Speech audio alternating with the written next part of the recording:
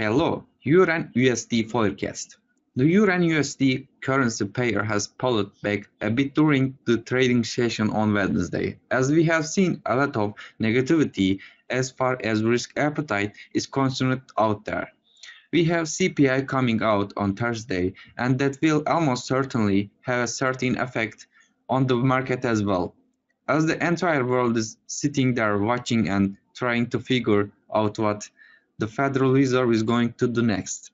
After all, it's all about the Federal Reserve and has nothing to do with economy as per usual. Focus on interest rates differential. With that being the case, we will take a look at interest rates and see what they do over the next couple of days to determine where we go next. But it does look like we have run into a bit of a brick wall in the short term.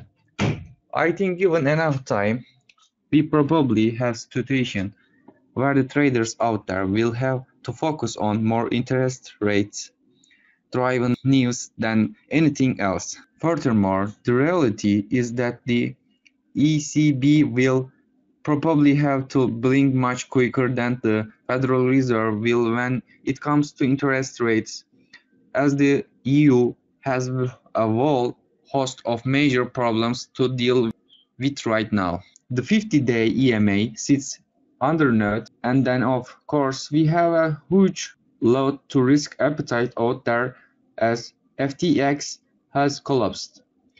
Granted, that's a crypto-related bit of news, but everything is connected now, so it should not be a huge surprise that we will see the ripples go out to other markets. After all, most funds have their toes in just about anything that moves these days.